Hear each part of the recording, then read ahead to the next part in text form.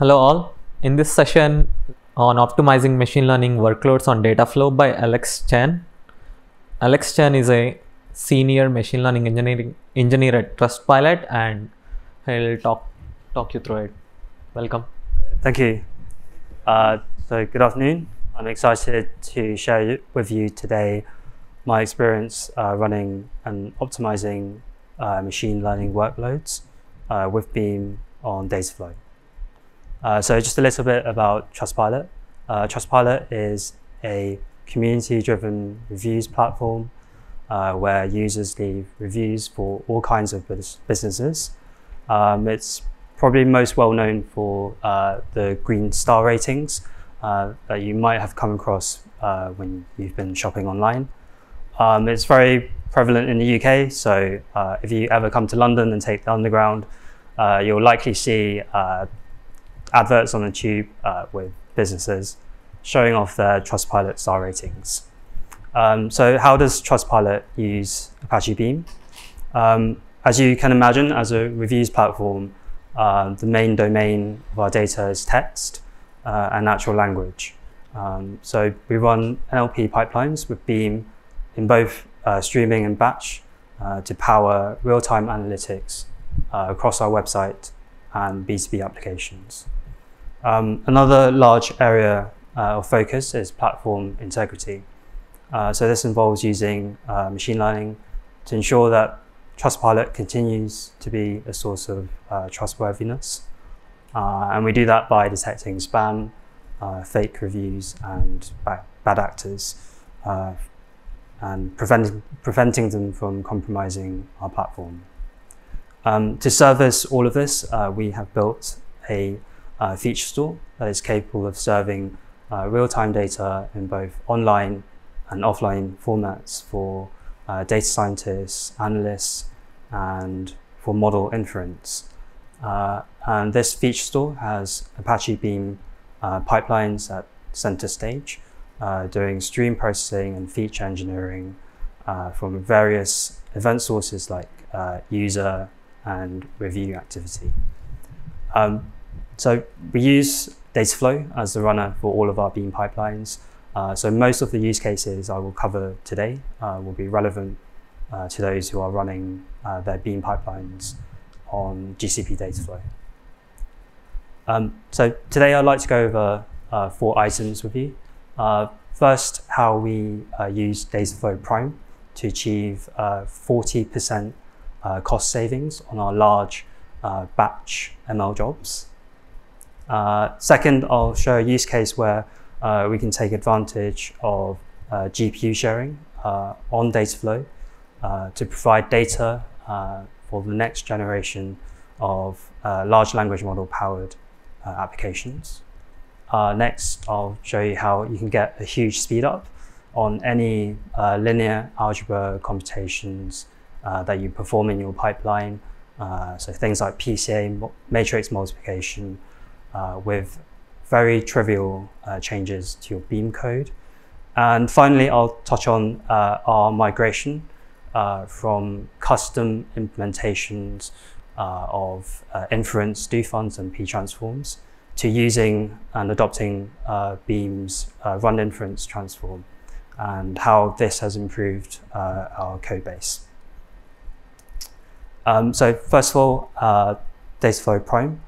So this is a service on GCP, which allows pipeline developers to provide resource specification at the pipeline step level. This allows for much greater granularity of resource specification compared to using Dataflow without Prime. So I'll illustrate this with a very typical machine learning pipeline example. So on the right, so on the left here, I have a machine learning pipeline that does a lot of the very typical things that you might be doing as well. So we're reading in some data, we're doing some CPU, memory intensive text processing, perhaps lemmatization, and preparing data for inference. In the next step, we're then actually running that process data through our machine learning models. And then finally, we're writing all of this out to a store like BigQuery. If I add a description for what kind of resources each of these steps requires, we can see that the resource requirements at each pipeline step is very imbalanced. And normally on Dataflow, we are restricted to considering the resource requirements of the pipeline as a whole, and to provision resources that cover the maximal resource requests for each resource type. So that's quite a costly restriction when we're provisioning resources to our Dataflow workers. And this is a restriction because when we execute a Beam pipeline on Dataflow, this has to be executed with a uniform pool of workers. So for this pipeline in particular, we might end up having to provision quite a hefty instance with a large amount of memory and also a GPU. And this is despite the fact that at any single step in the pipeline, we are not really maxing out utilization of these large resources. However, with Dataflow Prime, what we can do is set the resource request at the pipeline step level. And the pipeline will then execute on Dataflow, the pipeline steps will be executed on Dataflow separately. So this is very simple to do in the code. So ordinarily, we would define our pipeline like this, where we just simply chain together transforms into a DAG. So to adapt this pipeline ready for use on Dataflow Prime, we just add these resource hints. And inside these resource hints, we just need to specify either the amount of RAM that we would like the pipeline step to execute with, and also whether we wish to use GPU or not. So you can see on this slide here, the resource hints I've given to each pipeline step corresponds to the amount of resources we think that the pipeline step should execute with. And then at the top, we just need to add an additional pipeline option to tell the Dataflow service to use Dataflow Prime. So to confirm and measure the degree of improvement that we could achieve on costs, we ran a few small benchmarks with a batch pipeline very similar to what you just saw earlier. So this the benchmark pipeline that we ran was similarly with a very highly imbalanced resource requests at different pipeline steps. In our benchmark, we varied the size of the job, and the results that are presented here are in terms of the cost of the Dataflow Prime job as a proportion of the conventional Dataflow job. And the break-even mark is marked by the dotted line. So as you can see, at a very small job size,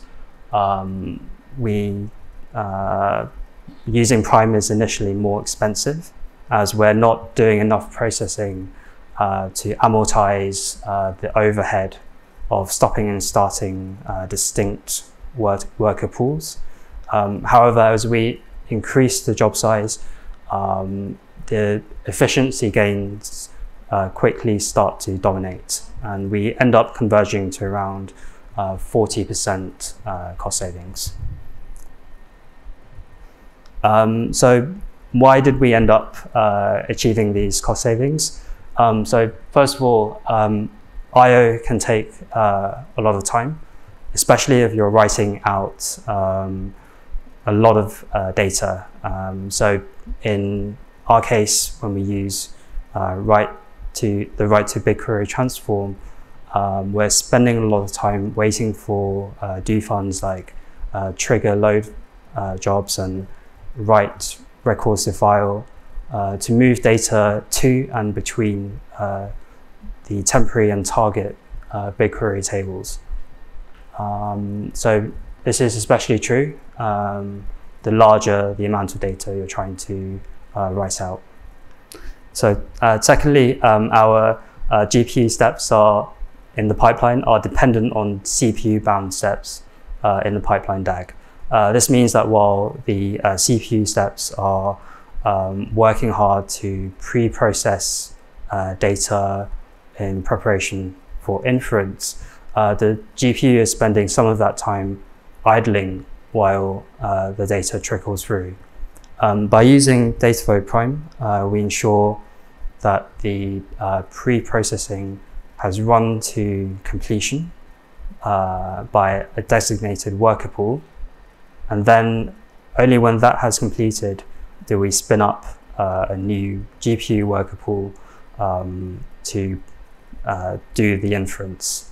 So this ensures that we can run the GPU dependent steps with higher throughput and with higher resource utilization, which means lower costs overall.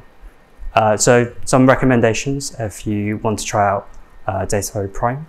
I would recommend you to benchmark your pipelines to measure if you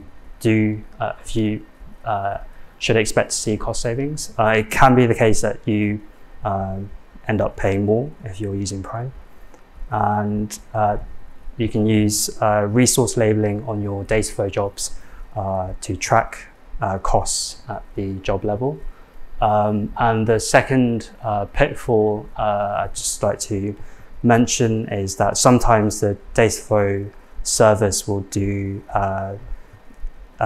stage fusions, and you need to impose a manual fusion break to make sure that, for example,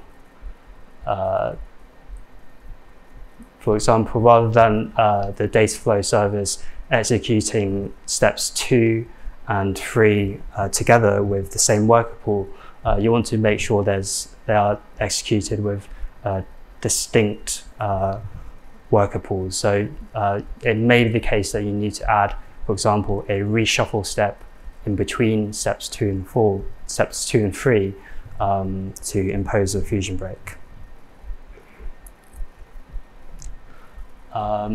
So I'd like to move on to the next use case. So at Trustpilot, we have recently started working on building chat interfaces to our reviews that are powered by large language models. So although large language models are very adept at generating realistic text, they're very prone to hallucinations when relying on knowledge frozen in its model parameters. So one way we can deal with this is by doing retrieval augmentation. In other words, we add relevant context to our prompts to the model. And in our use case, this has been enough to get really useful and importantly, correct generations out of the LLM. And you can see an example of that here. So for retrieval, we commonly depend on vector stores to do embedding similarity lookup. And to provide that data into the vector store, it's very natural for us to use Beam pipelines to ingest that data in. However, quite often, getting a single embedding per data object is not enough. So the number of useful embeddings that we can create out of the same data is as varied as the number of ML problems applicable to that data. So we would then like to have a retrieval service that is a bit more general and can be useful for many different users and different applications. So for example, while for a chat interface like this, we might be content to retrieve reviews data by embeddings that encode the semantics of that review text. But for a fraud detection use case, quite often the semantics of the text itself is not as relevant as the profile of a user's actions. So for example, a user that has signed up really recently and then started writing a ton of reviews. In the product recommendation use case, relying on semantic similarity of text alone of a review will only lead to very similar products being recommended. So we might want to have an embedding that takes into account the review content together with other user information. So the problem with this is that at the moment it's quite difficult to share GPU resources, and it makes it difficult to run the kind of workflow that you see on the left here. So what we would ideally like to do is to load several different embedding models into a single GPU device that multiple processes in our Beam pipeline can then access for inference.